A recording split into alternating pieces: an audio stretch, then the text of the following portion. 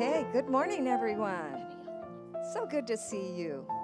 You know, one day, a long time ago, I was playing with some friends. We had a big stack of hay bales. Do you all know what a hay bale looks like? It's pretty big. It's dry hay. It's dry grass. Dried grass, and they call it hay. And they're bundled with wire, and they're like rectangles, and they're very large. I don't know if you've ever seen them, but they're very large. And these were all stacked up in an empty part of the field. And behind the field was an alfalfa field, okay? We were playing on the hay bales, on the stack, because it was real high, and we were having just a great time. But a couple of the boys, they like seeing things fall apart. For some reason, they threw a couple of the bales over the edge. And I don't know if that happened the night before or that day, but they were on the ground. And we were just playing and enjoying ourselves, and suddenly we heard a familiar sound. It was a truck. It's an old truck with a flatbed on it, just a bed. And it was, I'll call him Mr. T. He was driving up the dirt road, and see, this was his hay bale stack, and that was his. And we heard him coming, and we were afraid, okay? So we were having fun, right? We were having fun. Then we heard the truck, and Mr. T was driving right to us. Then what happened? We were afraid. We were really afraid. He stopped his truck right on that dirt road, and he saw us running. We tried to hide in the alfalfa field. Now, alfalfa isn't very high, so you can't hide very well in it, but he saw us go there anyway because we were afraid. Now, most of us didn't do anything. We were just playing. And so he stopped his truck and he said, "Now, I know where you are. I know I saw you. I know where you are." He said, "If you're gonna, I don't mind if you play on the hay bales, but please don't break them. Please don't break them." And he said it with a kind voice and very patiently. He did not yell at us. He did not get out of his truck and run after us. And then he said, "You can go to the orchard." The orchard was down the road just a little bit from where we were. And there were apricot trees there, and every year the apricots would get ripe, and they were so tempting, for children. And so he said, "You can eat the apricots off the tree, but please do not break any of the branches." So in one breath, he was telling us, please don't break. And he saw that there were some broken on the ground. Do you think he had reason to yell at us, maybe, and be angry with us? We broke some of his property, Those things belonged to him, and maybe we shouldn't have been playing there. But he said, it's okay if you do. Just don't break anything. And if you are going to get some apricots, it's okay. Just don't break any branches. In other words, don't damage my property, please. He was very patient and very kind. Do you know Jesus has much more patience with us than Mr. T had with us? But in that time, he was so kind and patient. I have never forgotten this man, never forgotten him. So Jesus, though, has more patience than that with us. When we make mistakes, he will forgive us. There is a reading that I'm going to have someone read for you because it's very important to remember. It's from Psalm 103. The Lord is merciful and gracious, slow to anger and plenteous in mercy. He will not always chide, neither will he keep his anger forever. He has not dealt with us after our sins, nor rewarded us according to our iniquities. Thank you. And that's Psalm 102, verses 8 through 10. So the Lord is merciful and gracious. I am so thankful that this man was merciful to us, and he treated us very kindly, even though maybe we didn't deserve that. He could have punished us harshly and told our parents even. That would have been harsh.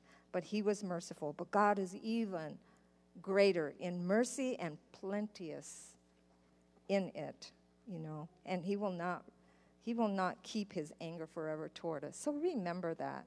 Just remember that you can always go to the Lord. You don't have to flee from him. You don't have to run away if you do something that you shouldn't have done, because he loves you, and he loves you greatly. Okay, thank you for listening. Let's have a little prayer, okay? Dear Lord, we thank you so much for your grace and for your mercy. Thank you so much. Help us each and every day, and help these children to learn more each day of all the love that you have for them and the things that you hold in your hands for them. And I thank you, Father, for your blessings today. In Jesus' name, amen. Okay, so let's go down.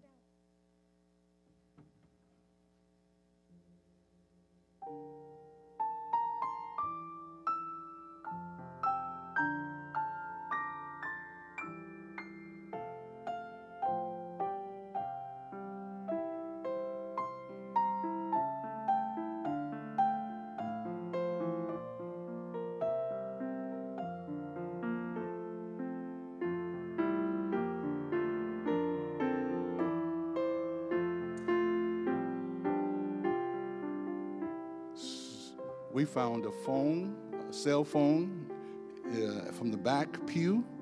If you have lost a cell phone, please see one of the deacons in the back.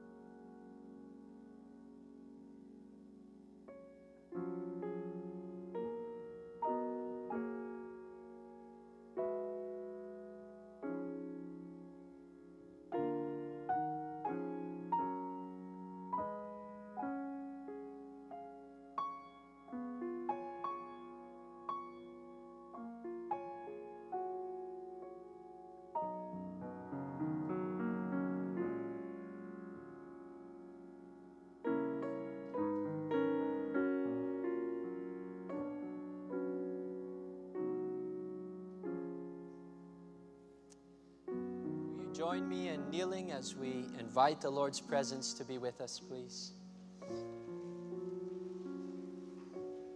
King of kings and Lord of lords, thank you for your Sabbath day. We invite you to be present here with us. Turn our mind, our thoughts, our eyes upon you today. And may we gain strength from your Holy Spirit and from your word. May you bless our singing as we praise you today. We ask in Jesus' name, amen.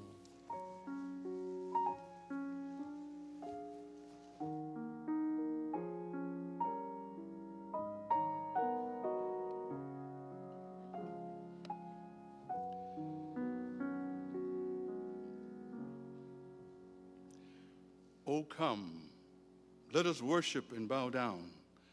Let us kneel before the Lord our Maker, for he is our God, and we are the people of his pasture and the sheep of his hand.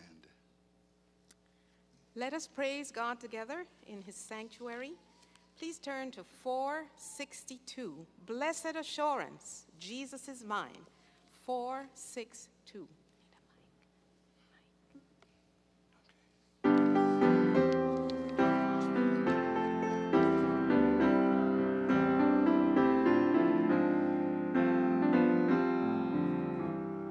Blessed assurance, Jesus is mine.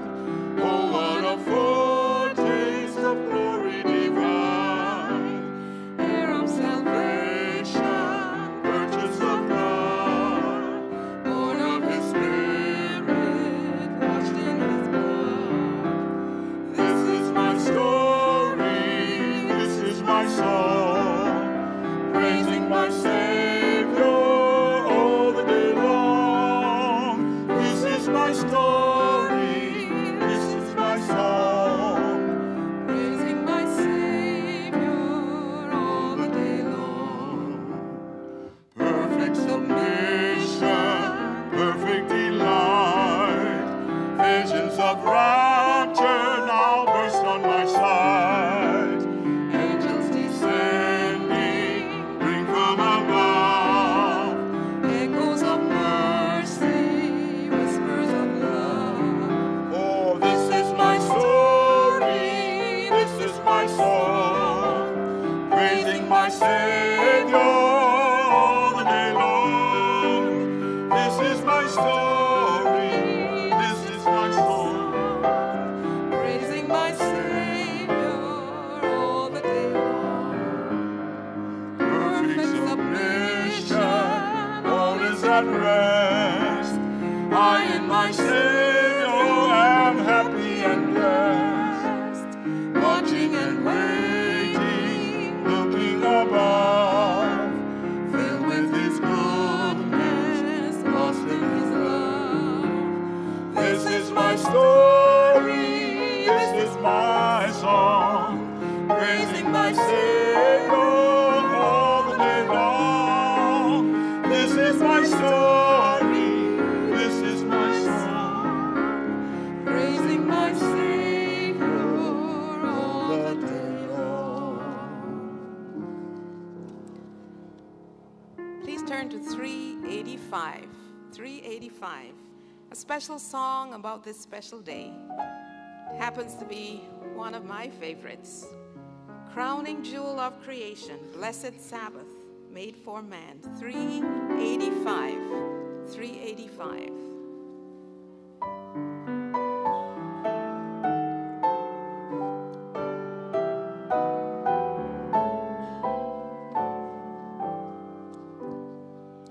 Crowning jewel of creation, blessed and hallowed, sanctified, time and changes, all transcending, shared forever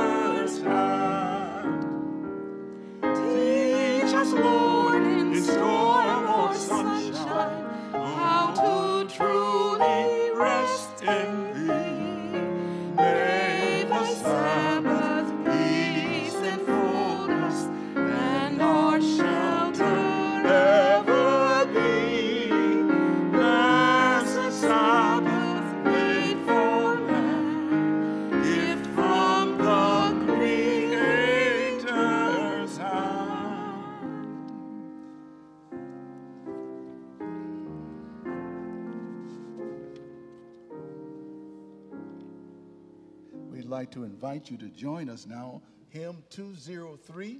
Let us stand together and sing this beautiful hymn. This is the threefold truth, on which our faith depends. And with this joyful cry, worship begins and ends. Christ has died. Christ is risen. Christ will come again. You believe that? Amen. Amen. Amen. 203.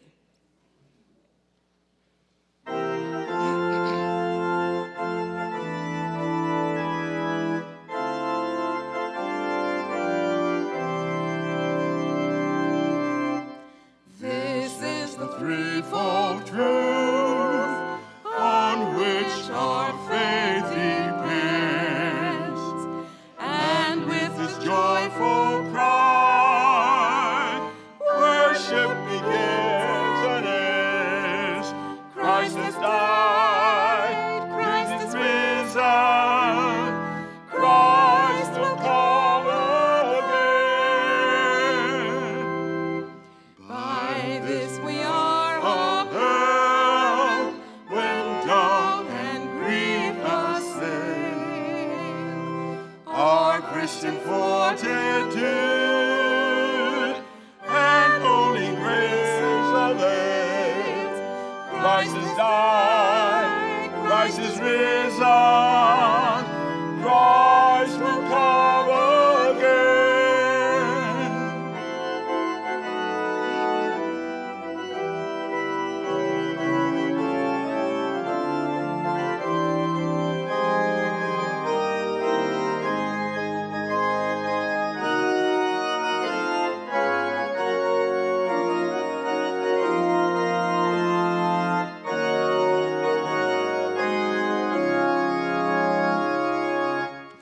This is the threefold truth, which if we hold it fast, changes the world and us, and brings us home at last. Christ has died, Christ is risen, Christ will come again.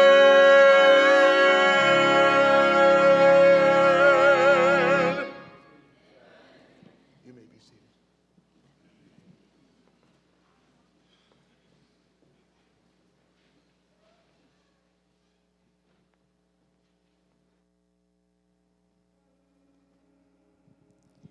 Today's offering is for the North American Division Women's Ministry, which was first established in 1898 at the urging of Ellen G. White.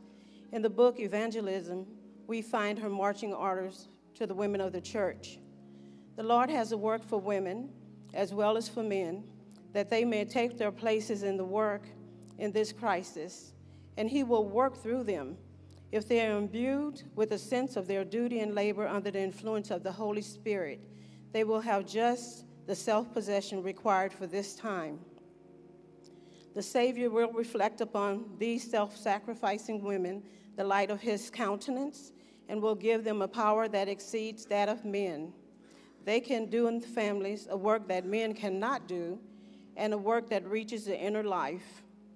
They can come close to the hearts of those whom men cannot reach. Their labor is needed. This is in Evangelism 464.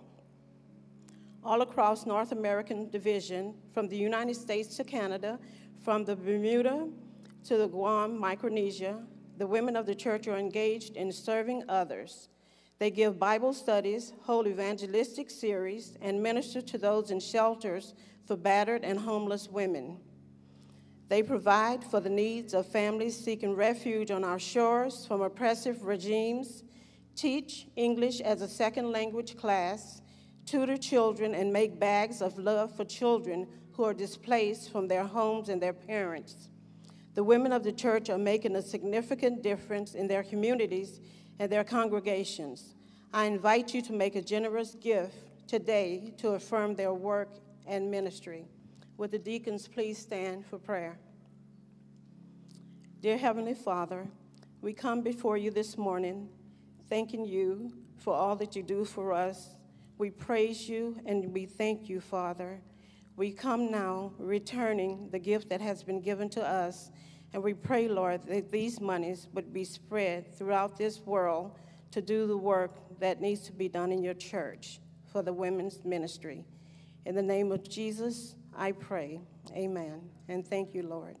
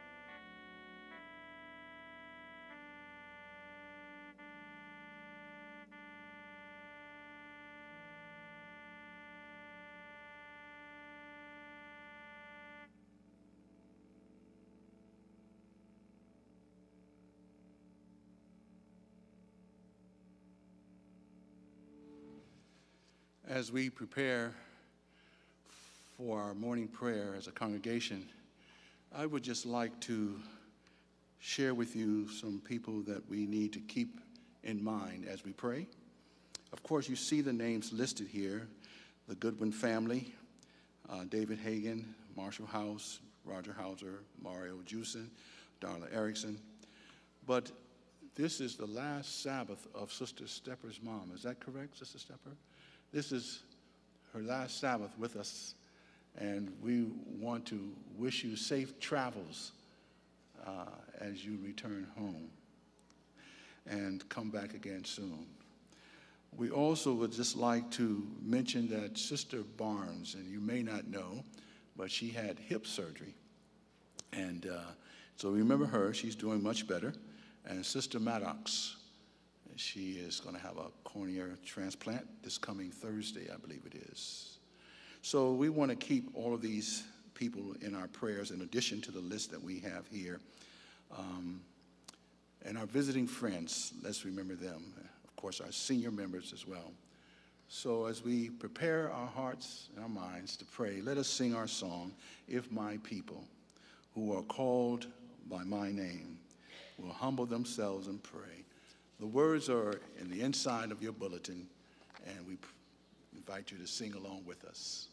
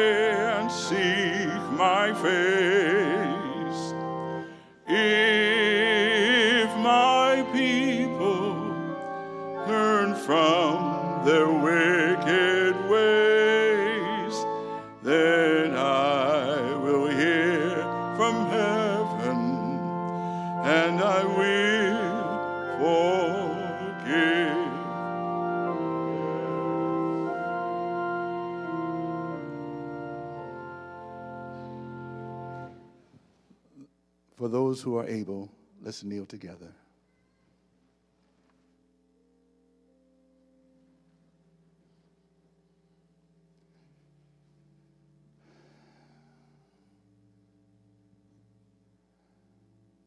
Father in heaven,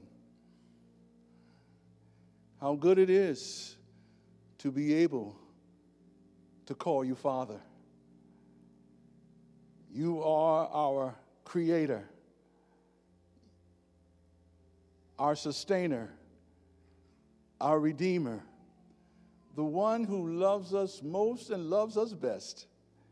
Oh God, we come before your precious throne today to thank you for all of your goodness and your mercy, for all that you've done for us in the past and what you're doing for us right now and what you are about to do for us in the future.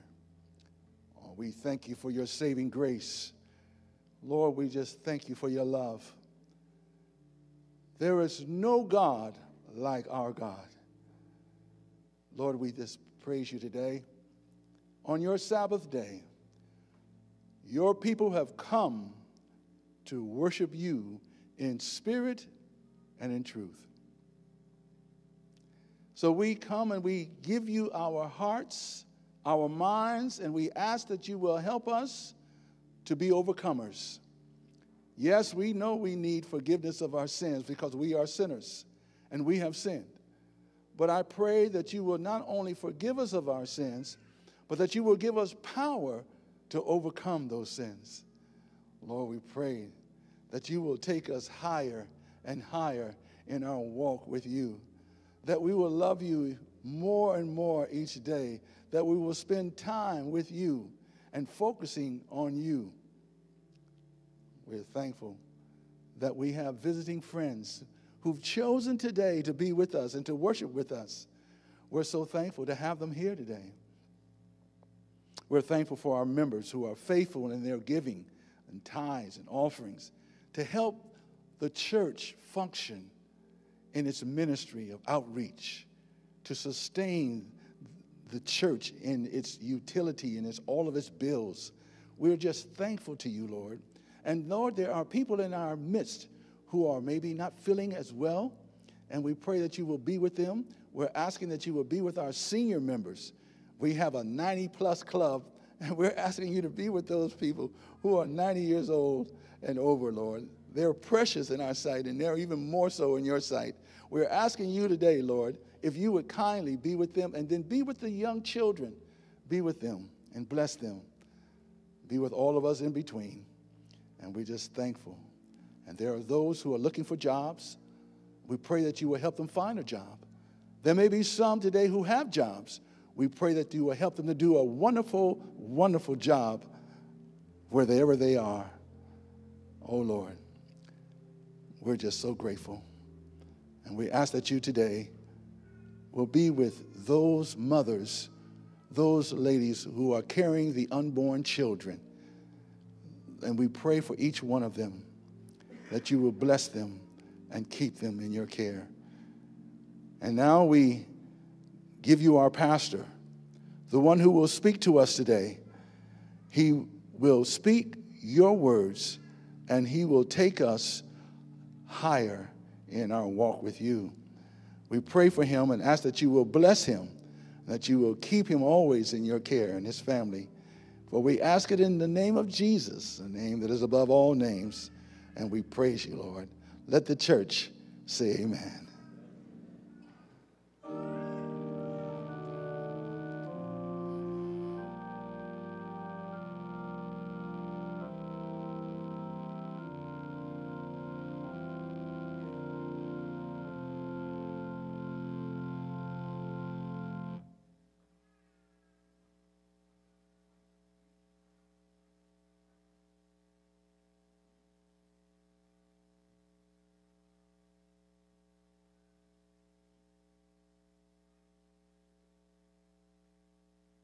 Today's scripture reading will be from the book of Revelation, chapter 3, starting at verse 14, reading until verse 22.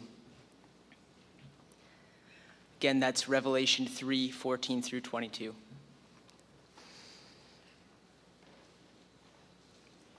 And unto the angel of the church of the Laodiceans write, These things saith the Amen, the faithful and true witness, the beginning of the creation of God.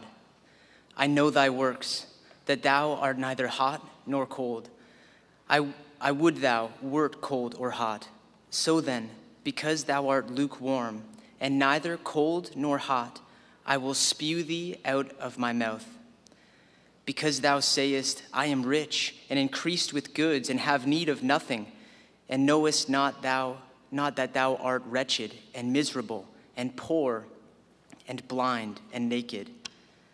I counsel thee to buy of me gold tried in the fire, that thou mayest be rich, and white raiment, that thou mayest be clothed, and that the shame of thy nakedness do not appear, and anoint thine eyes with eye salve, that thou mayest see.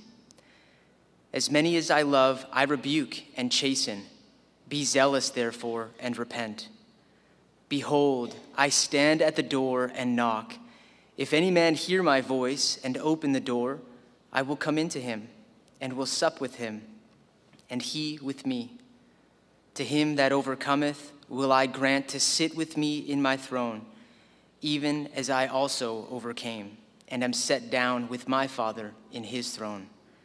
He that hath an ear, let him hear what the Spirit saith unto the churches.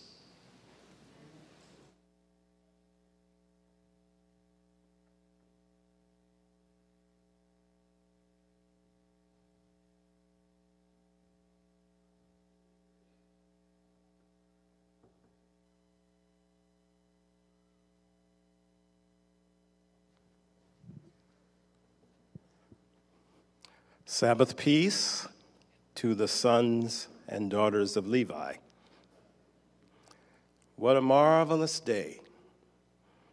Representatives of God's true church in heaven and representatives of God's true church in earth are met here as one. It has been 50 years since I stood in this spot to sing at Stone Tower. In those days, I was young. Now I am old. Pastor Morehouse, Philip Dunham was the pastor here. Florence Abel was sitting on the Balcom and Vaughan organ that had been specially crafted for the church at 11th and Central before they moved it here. Gary Friesen was at Tabernacle, John Todorovich at Stone Tower. Those were very interesting days. Today I thank Sister Audrey Parker for inviting me to sing here, and I thank her husband, Brother Carl Parker, for his friendship through the years. And today I thought I would sing a song that I heard some years ago back at Oakwood University.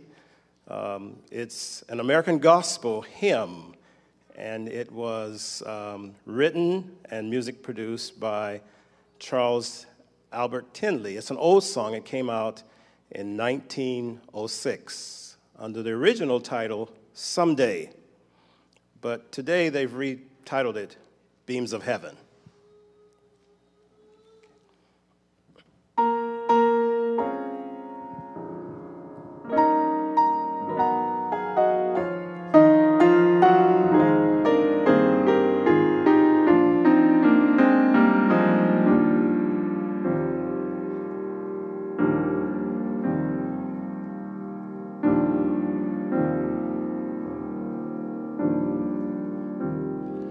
Beams of heaven, as I go through this wilderness below, guide my feet in peaceful ways, turn my midnights into days. When in the darkness I would grope, faith always sees a star of hope, and soon from all life's grief and danger I shall be free someday. I do not know how long 'twill be, nor what the future holds for me. But this I know, if Jesus leads me, I shall get home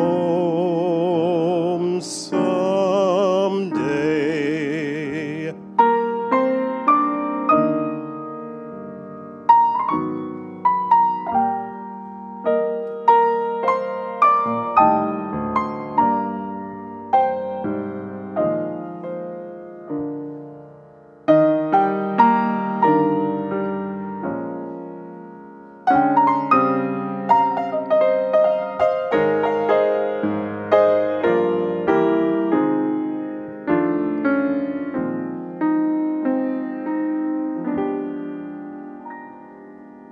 Burdens now may crush me down, disappointments all around, troubles speak in mournful sigh, sorrow through a tear-stained eye.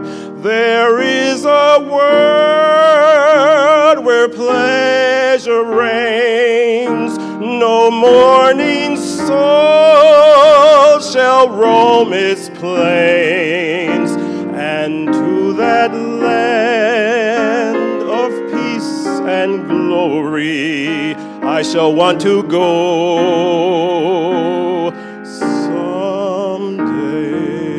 I do not know how long 'twill be, nor what the future holds for me. But this I know, if Jesus leads me, I shall get home someday. I do not know how long 'twill be, nor what the future holds for me. But this I know, if Jesus leads me, I shall get home. I shall get home. I shall get home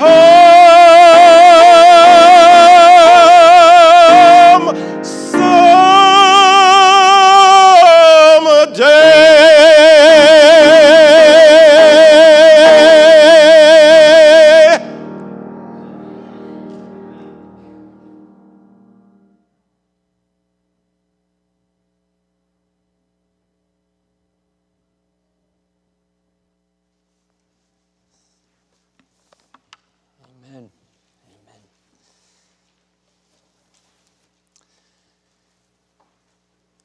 Heavenly Father, that is our hope and our prayer. That the choices we make today and the leading of your Spirit today would work out so that we can be with you when you come on that day. I pray that you would influence us, change us, stir us, bring about the reformation that the Laodicean message is supposed to bring about in the Laodicean church. Help us to receive it today. Speak to us through your Holy Spirit, we pray. And may we receive it in the light of Jesus, we ask in his name. Amen.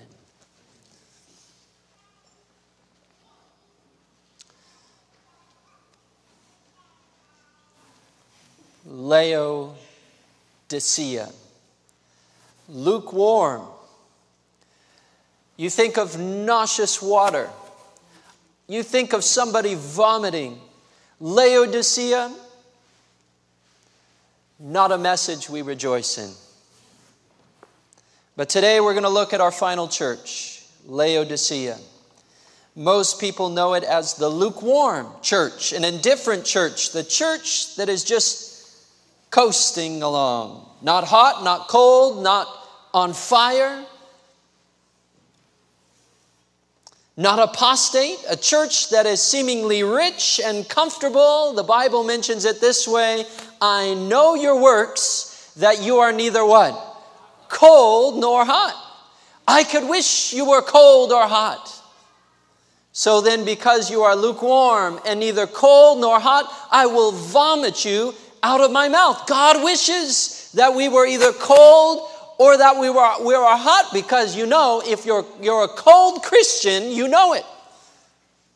You can feel the icy experience of the absence of the love of God in your life. You can feel the icy experience of guilt come over you. When you're a cold Christian, God's Spirit can reach you, can talk to you, can convict you. When you're a hot Christian, you know it.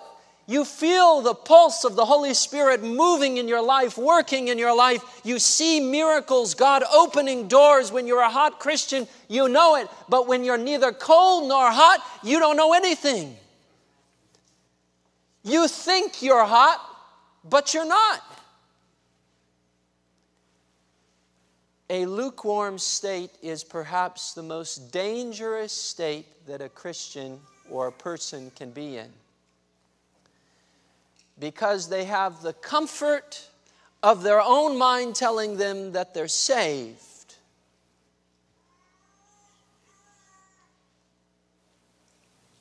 But in the eyes of heaven, they're lost. Laodicea.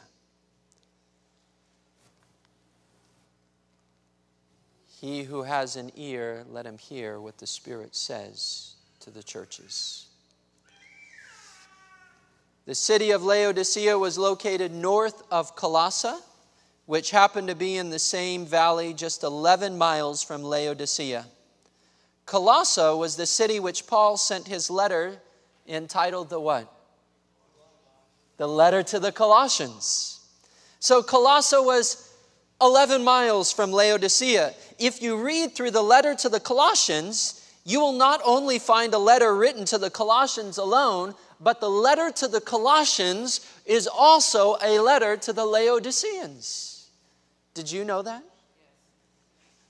Colossians chapter 4, verse 16. Now, when this epistle is read among you, see that it is read also in the what?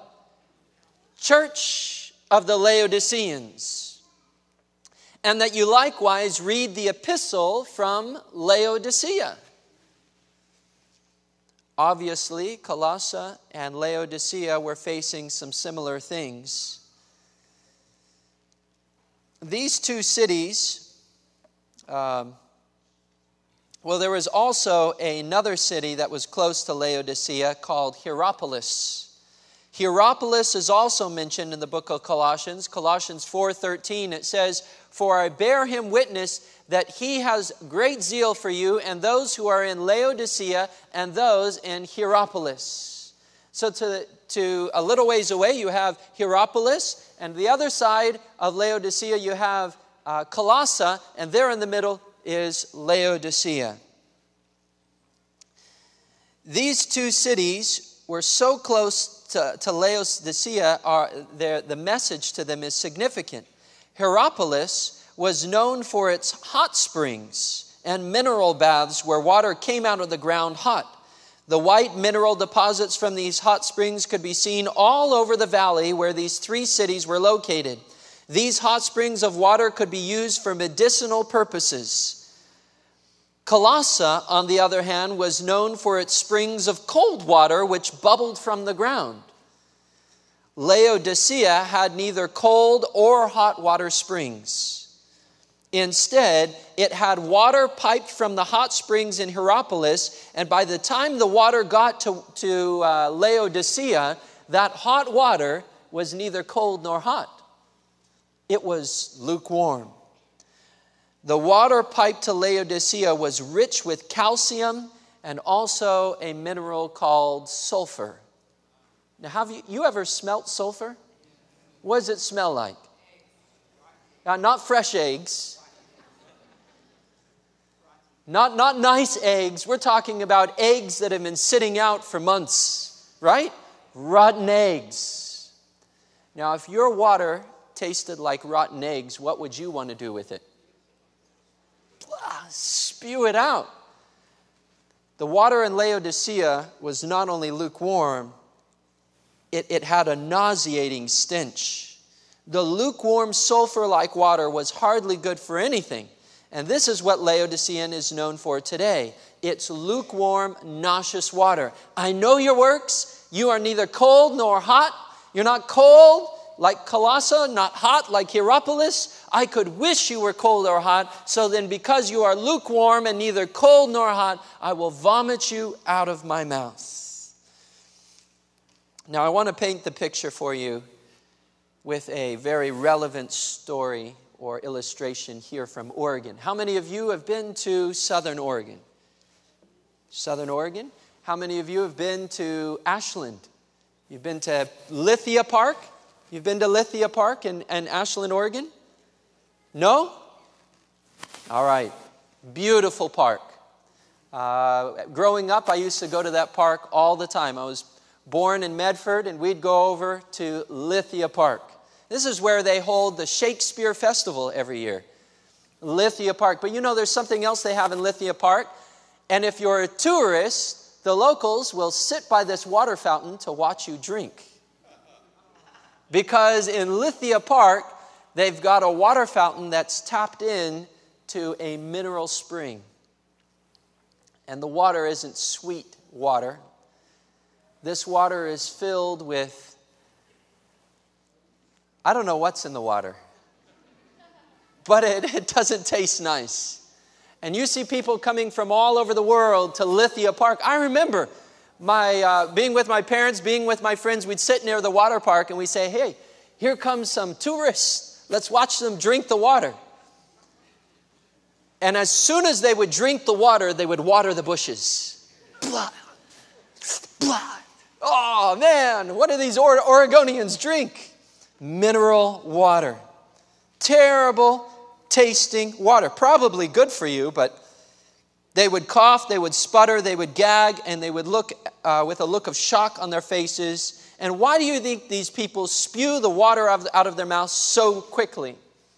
I mean, from the outside, the drinking fountain looks like it contains fresh water, cool water, water that can quench a thirsty soul. But they soon discover that the water is not what it seemed on the outside to be. Instead, it is bitter, nauseous mineral water. This is the picture of Laodicea. On the outside, they look good, but the bitterness of who they really are is displayed by God vomiting them out of his mouth. The message to the Laodicea is is about who you really are, not about how others view you. It's a challenge for us to look at ourselves as God looks at us. It's a challenge to see ourselves and who we truly are on a Sunday, on a Monday, on a Tuesday, or on a Wednesday. It's who you are when it's hot outside and your air conditioning has broke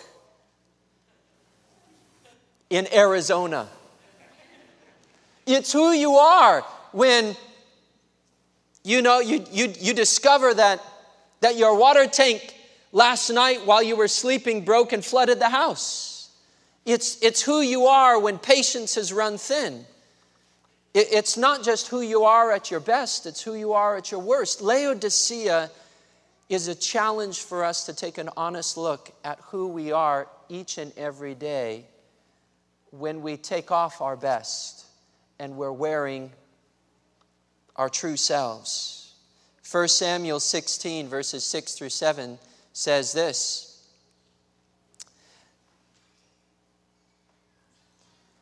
So it was, when they came, that he looked at Eliab and said, "Surely the Lord's anointed is before me." But the Lord said to Samuel, "Do not look at his appearance or at his physical stature, because I have refused him. For the Lord does not see as man sees, for man looks at the outward appearance, but the Lord looks at the heart."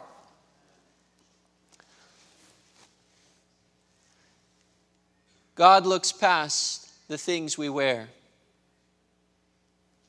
and he looks at our heart.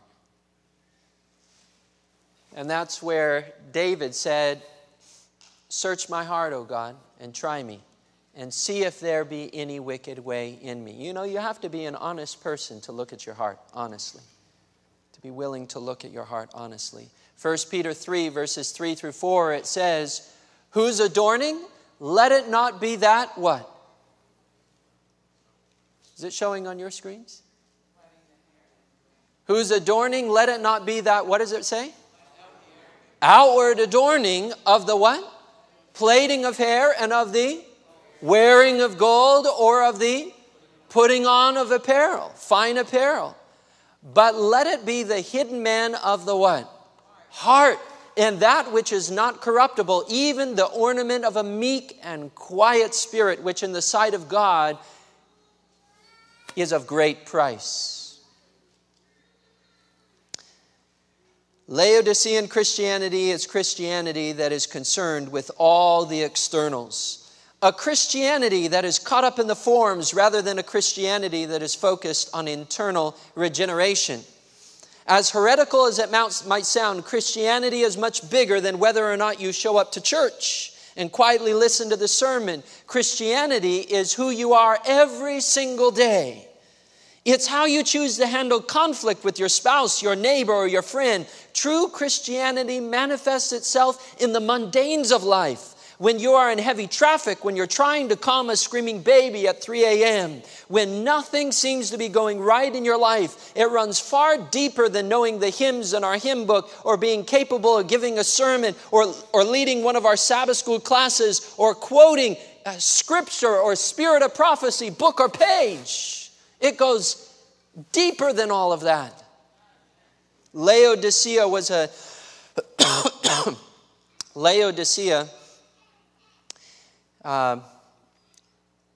Laodicea, the message to Laodicea is a message that speaks to our core. And the reason Laodicea needed this message so badly is because they didn't get it. Laodicea, the historical city, was a banking city, extremely wealthy. History tells us that in AD 60, the whole city of Laodicea was leveled with an earthquake. The government, the Roman government, sent funds to help them rebuild the city. Laodicea was so rich that they took the government funds and sent them back and says, "No, thank you, we'll rebuild the city ourselves." That was Laodicea. We don't need anything, we're rich. Don't tell us what you want to tell us, we're rich. It also, Laodicea had a wool industry that was unique. The wool was purple, a dark purple, or a black color, and produced the black cloth that was especially soft. Laodicea also had a special eye medicine that they gave people and produced in the temple of Asclepius. It was called collyrium. You can actually get some of this today, collyrium. So they had wealth, very wealthy. They had the finest clothing you couldn't find anywhere else, black clothing, like a black purple clothing. And they had eye lotion, eye salve, collyrium. Are you finding any connections with the message to Laodicea? In Revelation 3, verses 17 through 18, the Lord says to a city that had wealth and health and good clothes, you are poor, you're blind, and you're naked. I counsel you to buy from me gold refined in the fire, that you may be rich, and white garments, that you may be clothed, that the shame of your nakedness may not be revealed, and anoint your eyes with eye salve, that you might see. They thought they had it all. Now Sardis had a name that they were alive but were dead. We find in Revelation 3, verse 1, it says, and to the angel of the church of Sardis write, these things says he who has the 7 spirits of God and the 7 stars. I know your works, that you have a name, that you are alive, but you are dead. Very similar message to Laodicea. They had a name, they thought they were one way, but they were another way.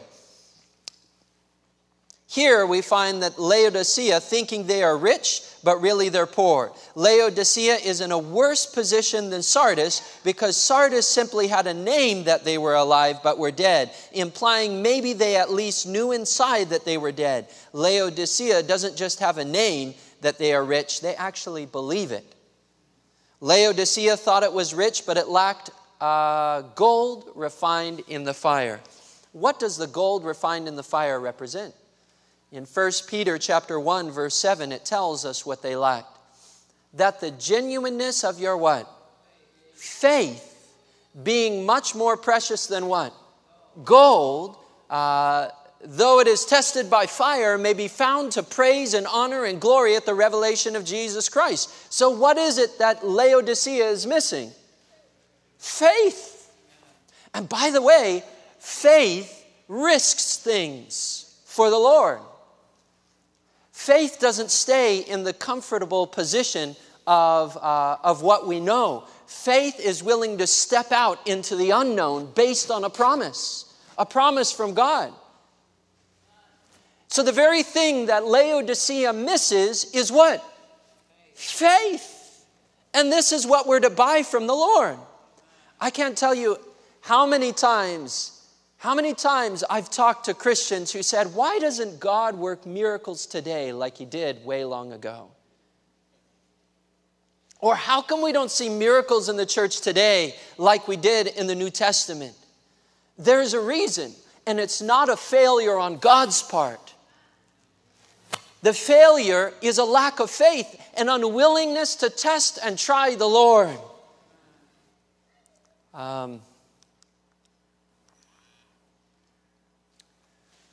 People said evangelism in Portland doesn't work. For decades, churches in Portland have not done evangelism because it doesn't work. And why risk the money? You chose to take a risk for the Lord, and people's lives were forever influenced by the Revelation Today series.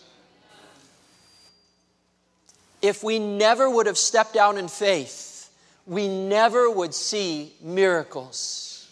Miracles only come in a response to faith. You remember Jesus? He would walk down streets and there would be sick people, people who were lame, people who were blind or deaf. And every one of those individuals who was healed, Jesus said to them, brother, your faith has made you well. You want to see miracles in your life? Be willing to step out on faith. Not blind faith, that's called presumption. Faith in the promises of God. Step out in faith. Ellen White tells us, brethren, we must have genuine faith, which is the gold tried in the fire. We must cherish that faith which works by love and purifies the soul. Unless our faith has a purifying influence, it is worthless. Such a faith leads the soul to God and expands the intellect while it purifies, ennobles, and sanctifies. Let those in youth, those in mature age, and the aged consider that their cases are soon to pass in review before God. What will be the record that they shall meet? What is she saying? She's saying that in the judgment, the one thing that the church of God needs is an experience by faith. Are you testing the Lord? You know, the Bible says, with regards to tithes and offerings, try me now in this, says the Lord, and see if I will not open for you the floodgates of heaven. Tithes and offerings are a test. It's how we exhibit faith and grow faith. The Sabbath is a test. Not working and choosing to not make others work on the Sabbath, that's a test. It's a way that we exhibit our faith. When you come under trial and words, angry words, fill your mind, and by faith, you choose not to speak them to the person who is so irritating to you, but you close your mouth and you go to the Lord in prayer, that's an act of faith. It grows you internally. This is the experience that God's people need. They need faith. Of all that could constitute true wealth, money, land, stocks, large churches, large congregations, large families, even a happy family, the one thing above all else that God measures as true wealth is genuine faith. Those who have genuine faith are truly rich. In Mark chapter 12, verses 42 through 44, it says, then one poor widow came and threw in how much? 2 mites. It's like a few pennies, which make a quadrans. So he called his disciples to himself, and he said to them, assuredly, I say to you that this poor widow has put in more than all those who have given to the treasury, for they all put in out of their abundance, but she out of her poverty. But in all that she, of her poverty, put in all that she had, her whole livelihood. Her gift was more precious in the sight of God, even though it was worth less, because it was given in faith. God values faith, friends. He values it when we step out. The widow didn't give for show. Her gift was a revelation of what was in her heart. It revealed that her dependence was not on her ability to provide for herself or others, but her dependence was on God's ability to provide for her. She had genuine faith, and God rewarded that faith. And that faith is the gold refined in the fire that we must buy from the Lord. Now the Laodiceans had money enough to rebuild their whole city several times, but they lacked the hidden gold that is tested, tried, and true. It was for this reason that they were poor. Jesus bids them, just as he bids us today, to buy from him the very thing we don't have, and that is genuine faith. Now, how are we supposed to buy faith? How do you buy faith?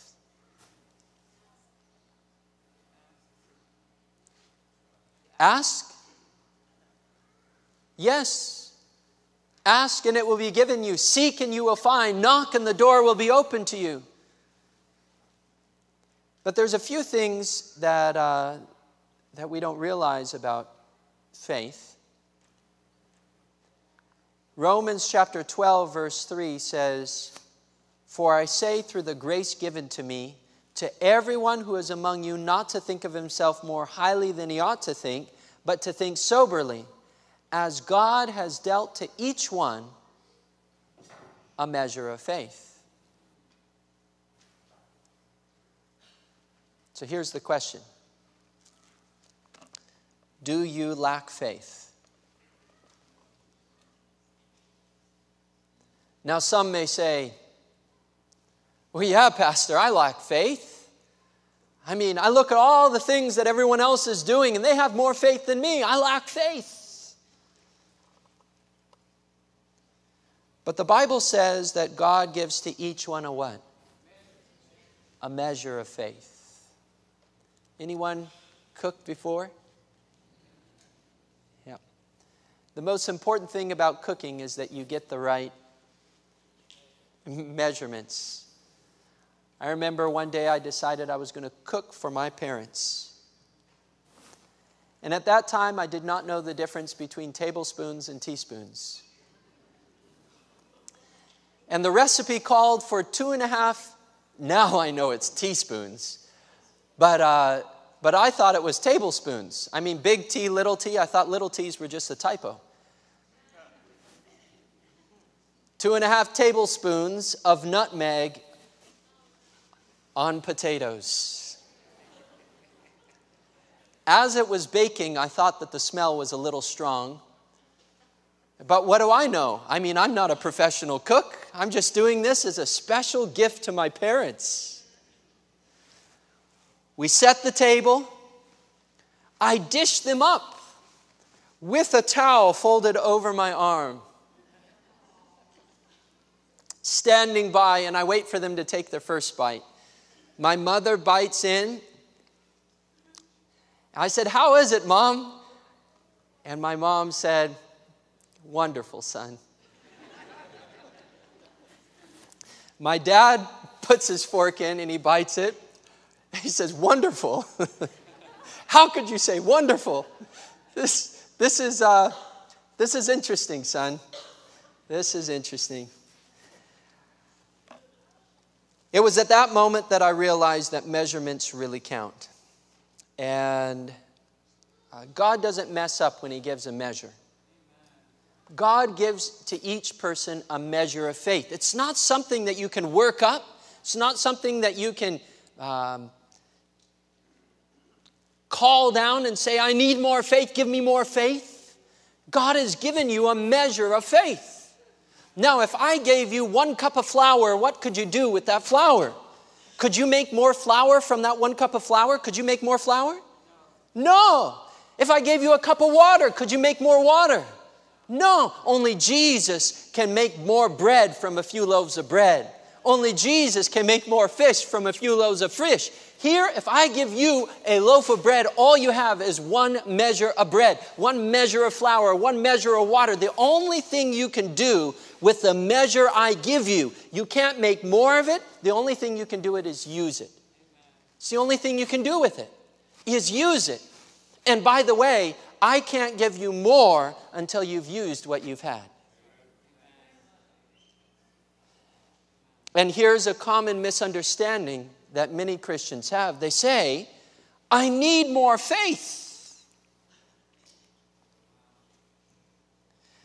In Luke chapter 17, verses 5 and 6, the apostles had this misunderstanding. The apostles came to Jesus and they said, "Lord, do what? Increase our faith." Now, if you're asking for more faith, what do you believe? You believe that you don't have enough, right? How many of you through your life have ever believed that you don't have enough faith? Have you ever believed that? You know, we're not much different from the disciples that lived 2,000 years ago. They came to Jesus. They said, "Lord, increase our faith." So the Lord said to them, "If you have faith as a mustard seed, you can say to this mulberry tree, be pulled up by the roots and be planted in the sea, and it would obey you." The point is not that we only need a small faith. The point is that God gives you the amount of faith that you need for the job he's calling you to do. So whatever God is calling you to do, you have the faith to do it. All you need to do is use the faith. Use the faith that God has given you to step out in the areas God is calling you to step out. He has given to each a measure of faith, and God never misses his measure. I was talking to a young girl who was about ready to be baptized, and she said, "Pastor, I can't be baptized because I don't have the faith of martyrs." And I said, "Is God calling you to be a martyr today?" She said, "No." I said, "Then why would God give you the faith of a martyr if he's not calling you to be a martyr?" The day that God calls you to be a martyr, he'll give you the faith of a martyr. use the faith that you have to do what God is calling you to do today. We don't need a lot of faith. We just need to use the faith that God is giving us. Next, Jesus bids Laodicea to buy from him white garment to clothe their nakedness. In Revelation 19 it says, "And to her was granted to be arrayed in fine linen, clean and bright, for the fine linen is the righteous acts of the saints." And also in verse 14 it says, "And the armies in heaven, clothed in fine linen, white and clean, followed him on white horses." Laodicea, they need a white garment. Later on in Revelation, it says there's a group of people that have white garments. And it says that the white garment is the righteous acts of the saints. Now, where did these saints get these righteous acts from? Because the truth is that in Isaiah 64:6, it says, "All we are like an unclean thing. And all our righteousness is like" what? Filthy rags. That includes the people right there at the end of Revelation. All their righteousness is like filthy rags. So how are they clothed in white garments? It says, "We all fade as a leaf, and our iniquities like the wind have taken us away." We are in just as much need of the righteous robe today as were the Laodiceans of that time. Truly, there is none righteous, and their deficiency is our deficiency. Therefore, Jesus' counsel for us, as well as to them, is, "Buy from me white garments that you may be clothed, and the shame of your nakedness may not be revealed." What do those white garments represent? They represent the gift of righteousness given to God's people. Anyone here heard of righteousness by faith? Yeah, what is righteousness by faith? How do we buy this spotless robe from God? What can we offer him to obtain this white garment? With faith, we buy it by using it. That's how we buy the gold refined in the fire. We use it. And by the way, just backing up, Christ calls us to buy not just gold, but he says gold refined in the what? In the fire. I'm sure it doesn't take a rocket scientist to think about what the fire represents, right? What's the fire represent? Trials. Hardships. Now, that's why the apostle says, "Count it all joy, brethren, when you face fiery trials of various kind." Because your faith is being worked out. Your faith is being refined. Sometimes the Lord, in order to bring us to a higher place, allows us to go through difficult moments, fiery trials, where we are forced to step out in faith, where we're forced to reach up our hand in faith, say, "Lord, the only way I'm going to get through this is if you carry me." Those moments are needed in every person's life. Because if you do not go through those moments, you cannot have a faith that is tried in the fire and comes out like gold. You need those moments. Praise God for them. And hold on to his promises through them. 2 Peter 1 verse 4 tells us how we get this righteousness that we so desperately need. 2 Peter 1:4 says, "By which have been given to us exceedingly great and precious promises, that through these you may be partakers of the divine nature, having escaped the corruption that is in the world through lust." How do we become partakers of the divine nature? How do you read that verse? Through what? Through the exceedingly precious promises. Are there promises of God that you're holding on to today? When Jesus was tempted by the devil in the wilderness, he didn't have nothing to grab from. Every single temptation he met from a promise or statement from the Word of God. He held on to something. we need something to hold on to as well. And this is why morning and evening devotions in the Word of God are so important. This is when the precious promises of God are implanted in your mind to carry you through the day. You know, Ellen White talks about every day there are trials that we will face that we have never faced before.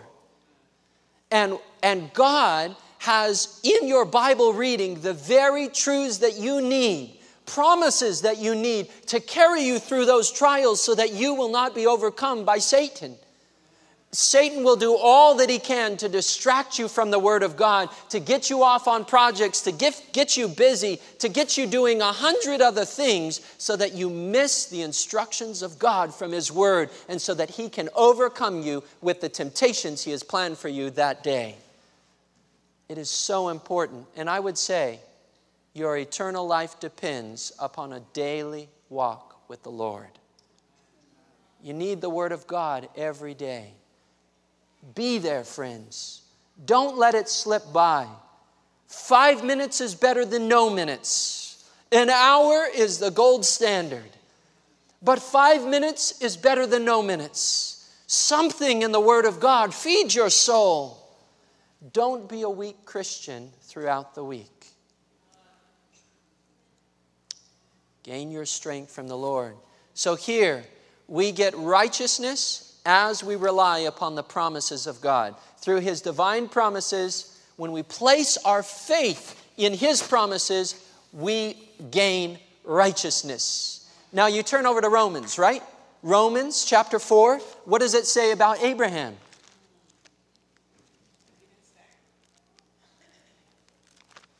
Romans chapter 4 tells us that Abraham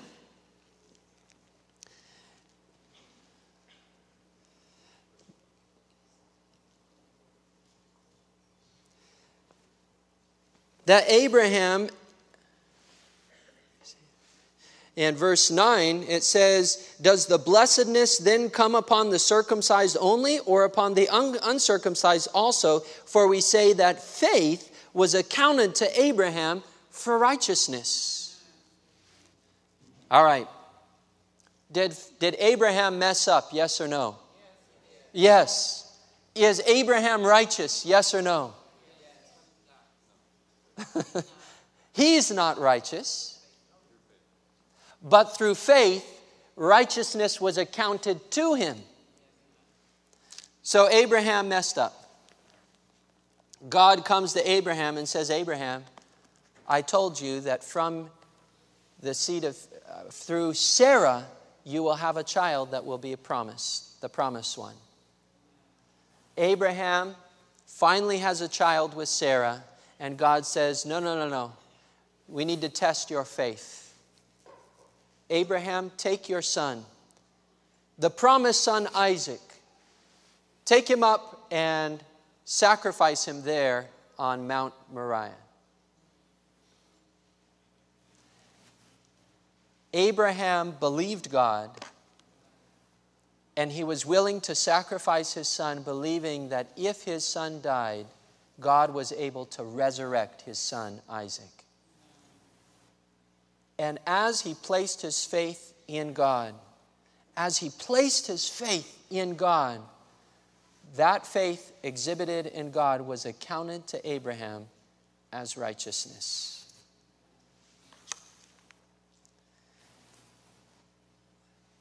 Satan doesn't want you to receive this message. Gospel Workers, page 161 says, the thought that the righteousness of Christ is imputed to us not because of any merit on our part, but as a free gift from God is a precious thought. The enemy of God and man is not willing that this truth should be clearly presented, for he knows that if the people receive it fully, his power will be broken. If he can control minds so that doubt and unbelief and darkness shall compose the experience of those who claim to be the children of God, he can overcome them with temptation. What is it that takes you out of darkness and unbelief?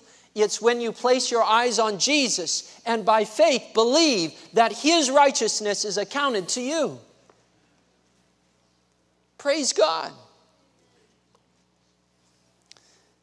Now's a good time to ask the question, what is righteousness by faith? Well, there's two ways that righteousness comes to you.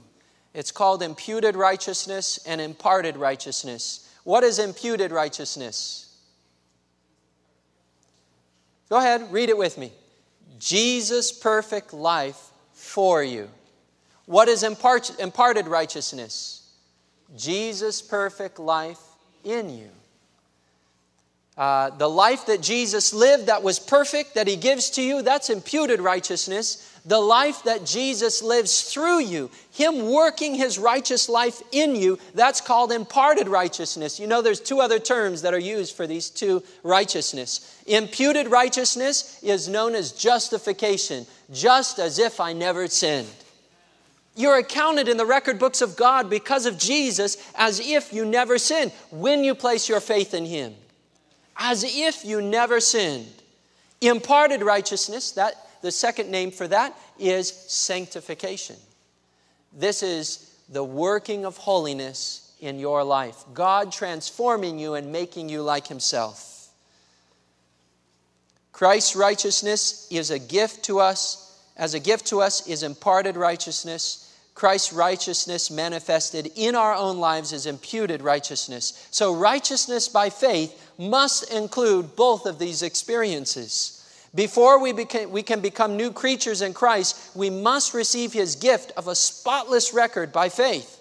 If we have received His gift of righteousness, then our lives will demonstrate this as we gain the victory over sin through faith in His power and His promises. This is the experience that God says that the Laodicean church needs. So how is it that that group at the end of Revelation could have pure and spotless robes? Two reasons. Number one, they have the righteousness of Christ imputed to them by faith. Number two, they have the righteousness of Christ manifested in them. This is the mystery of godliness. Christ in you, the hope of glory. There are two things that the Christian needs if they're going to pass through the judgment. This is the spotless robe. Number one, you must place your faith in Christ. You must place your faith in His promises. You must place your faith in His good works to save you and to bring you and His ability to present you faultless before His throne with exceeding joy. And number two, you must allow His grace to work in you so that sin no longer finds a place in your life. A Christian must gain victory over sin through the power of Christ, because we can't gain victory over sin in our own power. This will be the experience of God's people at the end of time. They will be clothed with the righteousness of Christ, and Christ's righteousness will be manifested in them and through them. Buy from me, He says, white raiment. Buy from me white raiment. That's the message to Laodicea. This experience is also known as conversion. To Nicodemus, Jesus said, you must be born again. This is receiving that white raiment. You must be born again. Conversion, transformed through a living faith in Christ, unless we obtain this experience. We cannot see heaven, friends. We should pray for it, yearn for it, spend time searching out how I can be converted. You remember what Jesus said to Nicodemus? Let's read it together. John 3, verse 3. Jesus answered and said to him, most assuredly I say to you, unless one is born again, he cannot see the kingdom of God. What does it mean to be born again? It means that your old nature goes and a new nature comes. You aren't living the same if you're born again. By the way, the process of sanctification happens over a lifetime. Justification happens the moment you place your faith in Jesus.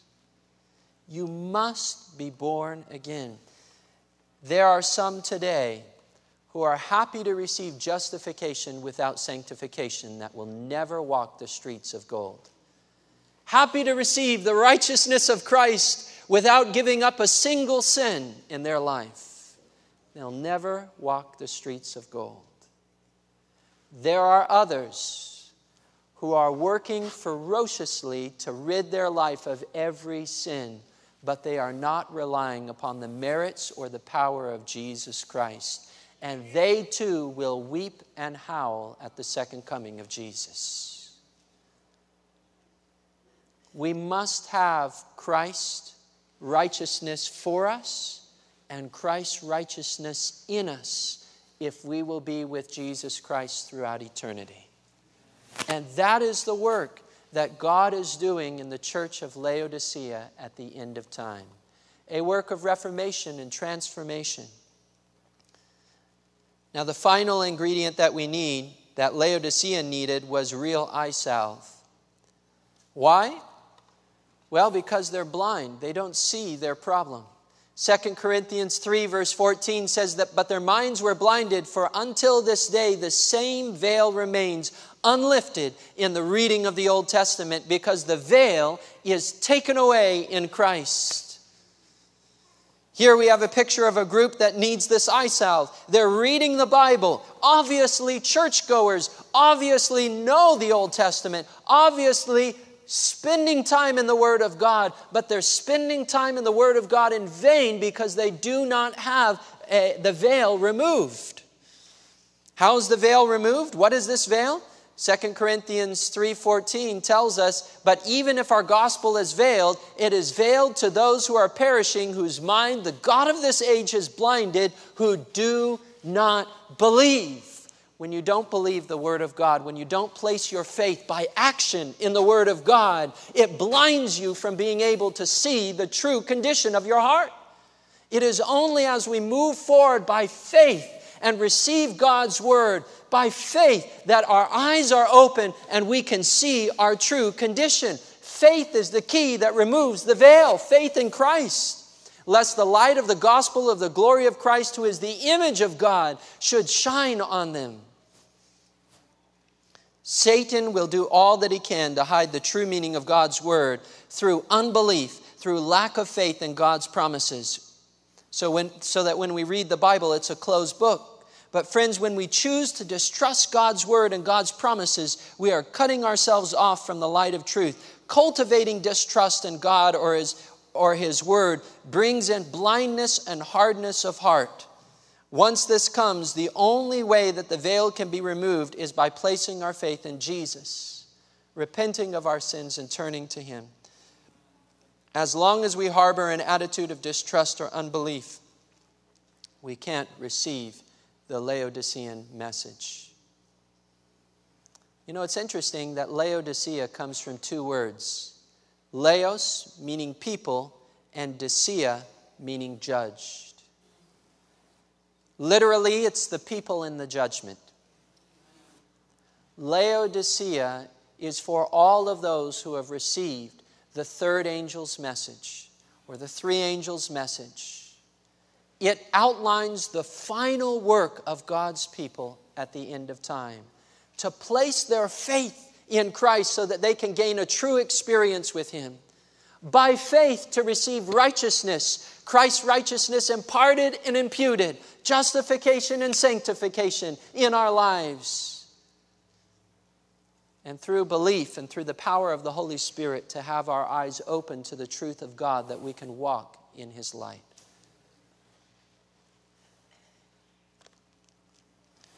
You know, Revelation 14 verse 7 reveals clearly that there is a judgment taking place prior to the coming of Jesus. Daniel 7 verses 9 through 11 reveals that this judgment is taking place in heaven. Daniel 8:14 reveals the prophetic time period that this judgment would begin. October 22, 1844. And the message to Laodicea in Revelation 3 verses 14 through 22 reveals what needs to happen internally in the lives of God's people before the judgment closes. This must happen before we can be sealed. It must happen before the 7 last plagues. It must happen before the time of trouble. Must happen in our lives. If the church does not undergo true conversion, if the church does not receive Christ's imputed and imparted righteousness before the judgment closes, we will not be sealed and cannot expect to be saved. Because once Christ finishes his work in the most holy place, there will no longer be an intercessor for mankind in the heavenly sanctuary. His work of atonement and intercession are finished when the judgment closes. Revelation 14:7 tells us, saying with a loud voice, "Fear God and give glory to him, for the hour of his judgment is come. And worship him who made heaven and earth, the seas and the springs of water." In early writings, page 280, she says, "It was impossible for the plagues to be poured out while Jesus officiated in the sanctuary. But as his work there is finished and his intercession closes, there is nothing to stay the wrath of God, and it breaks with fury upon the shelterless heads of the guilty sinner, who has slighted salvation and hated reproof. In that fearful time after the close of Jesus' mediation, the saints were living in the sight of a holy God without an intercessor, for every case was decided and the jewels were numbered." When probation closes, you're sealed, friends. But that sealing cannot happen unless you have bought from him gold refined in the fire. Unless you have clothed yourself with his white raiment. Unless you have the eye salve of the Holy Spirit. Unless these things take place, we will not be sealed. And when probation closes, there are some that are saved and there are some that are lost. When the time of trouble comes and the plagues fall, it's too late at that point. Now is the time where Christ has given you and he has given me a work to do. A work of heart searching, a work of heart rending, a work of seeking out sin in our life, confessing that sin and receiving the power of Christ over those sins in our life. Now is the time that God has given you. You are Laodicea, a people of the judgment. Today, God is standing at the door of your heart. To Laodicea, he says, "Behold, I stand at the door and knock. If anyone hears my voice and opens the door, I will come into him and dine with him, and he with me." Today, Christ is knocking on your heart's door. One sin persistently cherished is enough to keep us from the kingdom of heaven. Today is the day when you and I have the opportunity, when we have the opportunity to give to the Lord those things in our life that we've been hiding in the corners. Today, God calls upon you to give your life to him. Today, God calls upon you to accept his righteousness by faith, to repent of your sins and say, "Lord, search me and try me and see if there is any wicked way in me." I'd like to make an appeal and give you an opportunity to respond.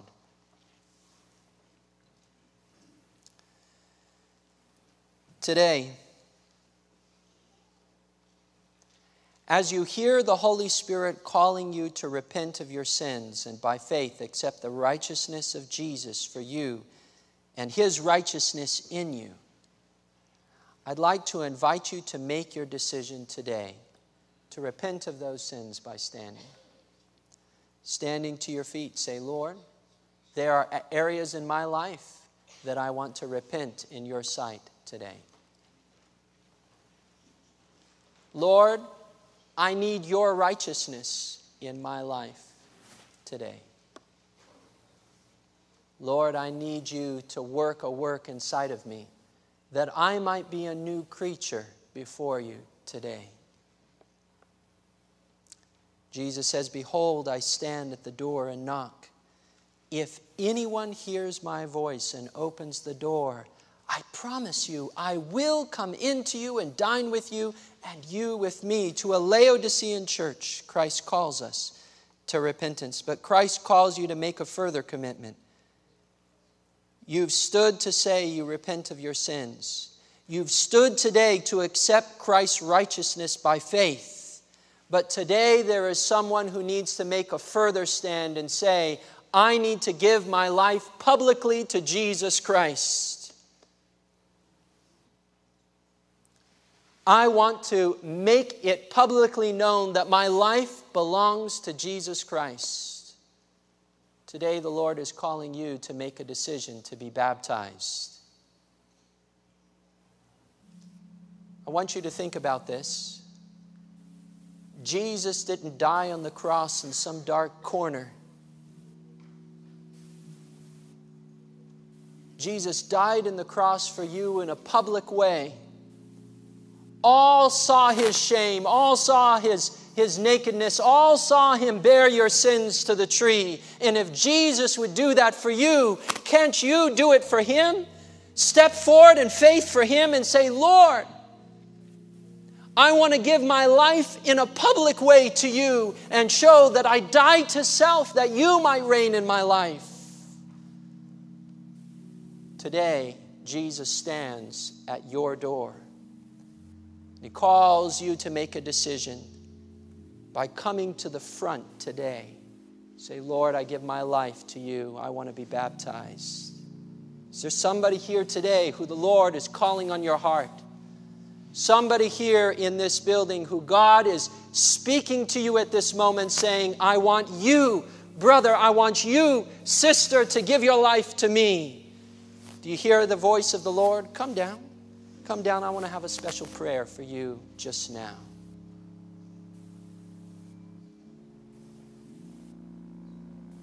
Laodicea. Baptized. Maybe rebaptized. But God is calling on you today to make a decision for him. You don't have forever, friend. Don't have eternity. But you do have today. Jesus says, you are my child. Respond to me. I gave my life for you. Respond to me today.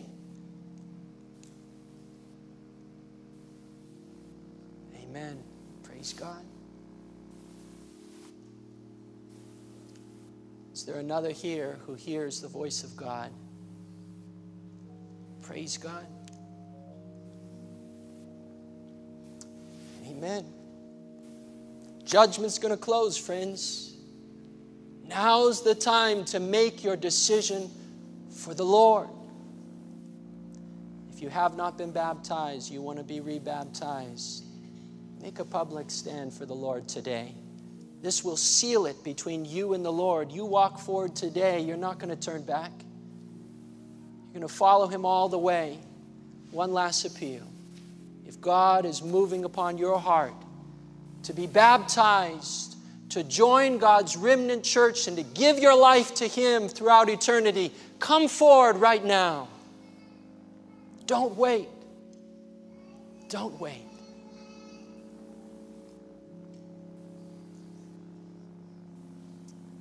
Amen. Amen. Praise God. Amen. Praise the Lord. Amen. Let's bow our heads together, please. Join me in kneeling, actually. Can you join me in kneeling? Gracious Heavenly Father, thank you for calling us to a commitment to you today. Thank you, Lord, for your word which pleads with us while mercy's door stands open still. Thank you, Father, for calling us out of sin to a life of repentance and faith in you. Thank you for calling those who have come forward today to give their life to you. some for baptism, some for rebaptism. Maybe even there are some who are still struggling in their seats just now. Lord, I ask that you would bless the decisions that are being made right now.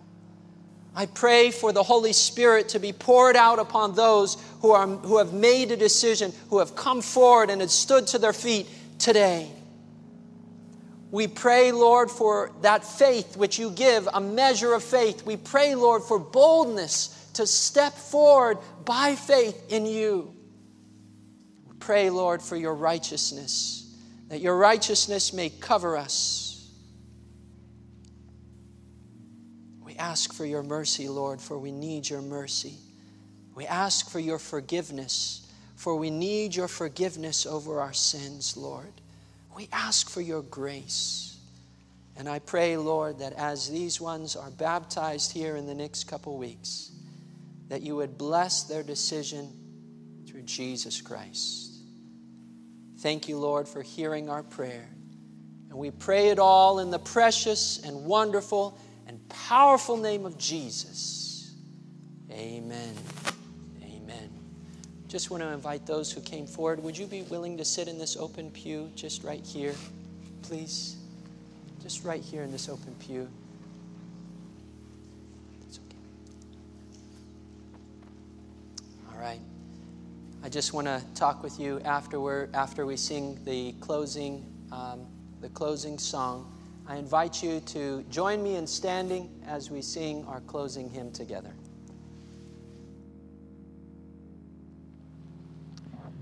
Please turn to 315, or Song of Dedication. Oh, for a closer walk with God, 315.